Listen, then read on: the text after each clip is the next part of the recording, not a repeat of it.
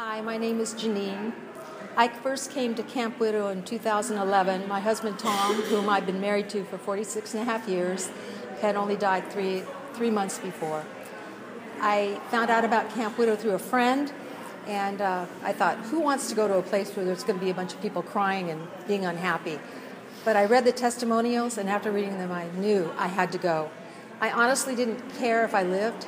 I hoped my car would run off the freeway. I didn't see how I could go on without the man who was the love of my life. But this place changed my mind. I came away with hope.